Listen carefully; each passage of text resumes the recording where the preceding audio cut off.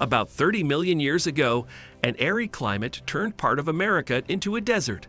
5 to 10 million years later, cacti began to actively spread all around the place. This is what they looked like at that time. Yes, no spines. It's quite difficult to recognize this weird plant as a cactus, but give it a little more time and the cactus will look like the one we're used to. Not only has it become easier for cacti to survive in arid spots without leaves, some of the herbivores have also lost their food source, but as we know, when one creature improves its defense, another one levels up its attack.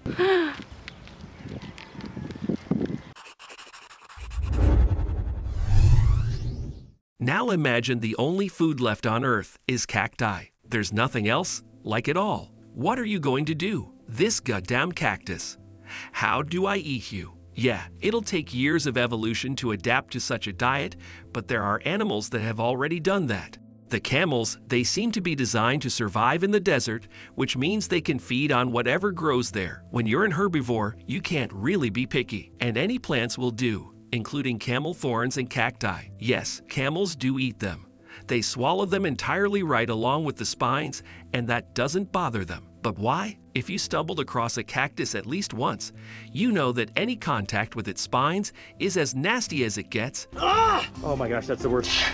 That's the worst story attack I've ever seen. Even if you thorn stuck into the skin is very painful. But here we're talking about mucosa. To understand how it works, you have to look into the camel's mouth. I warn you right away, this might get weird. First, the camel has very tough lips, but this is just the beginning. The entire inner part of the camel's mouth is lined with unusual structures called papillae, palate, cheeks, tongue. Everything is covered with these hard formations. They're partly made of keratin, the same hard stuff your nails are made of, and it helps camels chew things that aren't supposed to be chewed at all. Also, the papillae move the spines down the pharynx.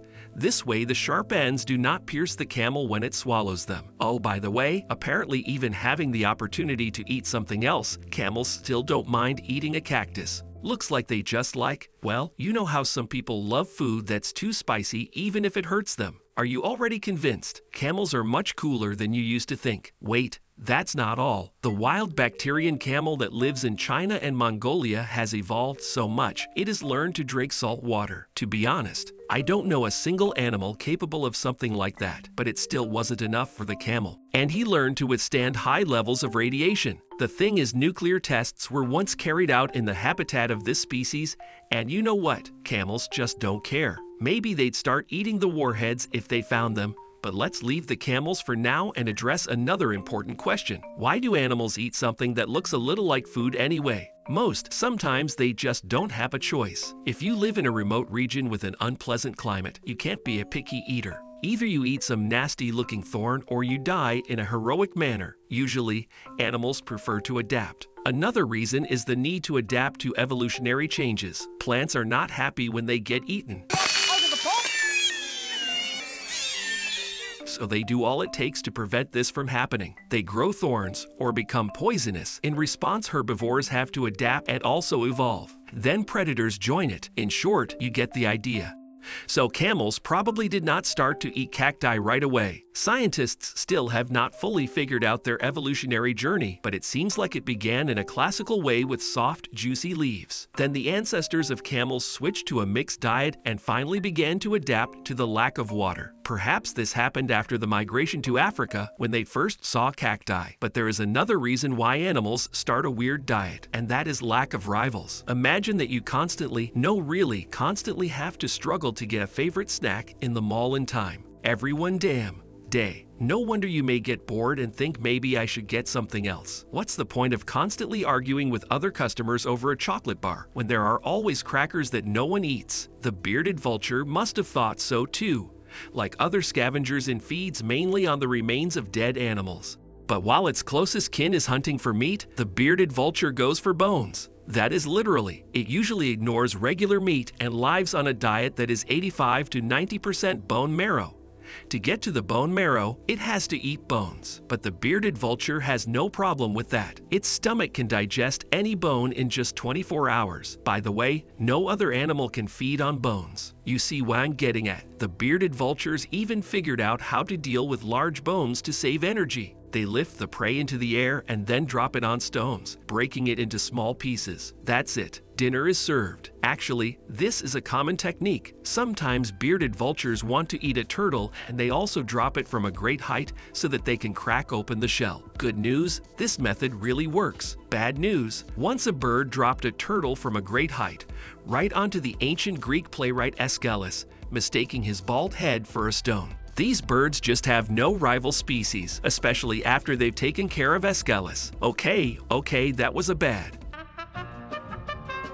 So bearded vultures have no competition in the animal kingdom and bones have no expiration date, unlike meat, which spoils too quickly. The entire area where the bearded vultures live is like a huge pantry where they can grab a delicious bone at any time. Also, animals keep getting born and dying, which means an endless supply of bones. Not bad, huh? Lions have to spend their whole life fighting for prey, putting a lot of effort in fighting off hyenas. Bearded vulture just needs to take off and look down below. I wonder if bones somehow affect the health of the birds, like they ate calcium and their skeleton became as strong as Wolverine, without any adamantium. Or if they gain strength and speed, like Asterix after a magic potion, or, okay, that doesn't work like that, but your diet can easily make you poisonous. Common box turtles are too slow to be juicy eaters. So, they eat everything including mushrooms, which are poisonous to humans. According to the book by C. Kenneth Dodd, it simply becomes dangerous to eat such turtles. There are even recorded cases with hungry people ate common box turtles, and it was later revealed the latter ate toadstools. Oops. But one more important question remains. How do animals understand what is edible and what is not? And whether they understand it at all, do they have some kind of list passed down from generation to generation? Well, it's both yes and no. Of course, not a single camel keeps a list of edible cacti inherited from their grandmother, but many creatures rely on their instincts and experience to determine what is edible. For example, herbivores in the wild eat some plants and ignore others. They learn from the experiences of their parents. And so do predators. It doesn't work with pets though. There's certainly any genetic memory that makes dogs chew on the TV remote, boots, or socks. There was 0 sense in eating that. I doubt this dog was lacking socks in his body. Parrots are a different story. They know exactly why they eat soil. Wait, soil. Yeah, many species of South American parrots lick or even swallow clay, and this is completely okay. For them, of course. Some of the birds get calcium and sodium this way, others an antidote for toxic seeds. So maybe we should all try some soil from time to time if it's so healthy. Well, let's rather not. Eating soil is risky because you can run into parasites like roundworms, get tetanus, damaged tooth enamel, get digestive issues, or generally eat something bad. Too bigger risk for the mere piece of clay. Let's leave it to the parents. They know exactly what they're doing, which cannot be said about plastic-eating plankton. Today, tons of garbage float in the world's oceans, and it inevitably interferes with the food chain. Plastic is absorbed by copepods, small crustaceans. In the video, you can see plankton eating microscopic granules of polystyrene, these tiny green things. These granules could be used for making disposable tableware. Usually, copepods feed on certain types of algae and using chemical receptors distinguish between what they can eat and what not. But it looks like their aim is a little off. Does plastic harm plankton? Well, it certainly doesn't do it any good. It's like a hamburger from a nearby diner. If you eat it, you won't feel hungry for a long time, but your body won't appreciate it. And if you're on a permanent burger diet, or in the case of plankton, plastic diet, then you can have health issues. Plankton can't complain them. At least it knows how to get rid of the plastic it consumes. Most animals don't have this ability. The result is sad and predictable. Here I probably need to say something about ecology, garbage, recycling, and other important things, but you already know that, right? See you later.